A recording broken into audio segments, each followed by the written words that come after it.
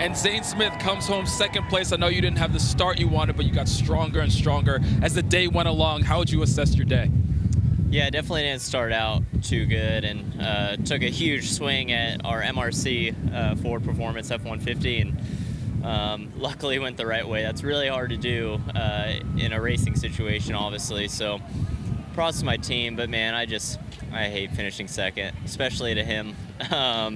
But I feel like just racing at the 18, I don't know, he got too far out in front, and then I think that last lap was the fastest lap of the race for me. I just wish I was a little bit closer so I have a shot at him. Zane Smith comes home second place, just wanted one more spot, guys.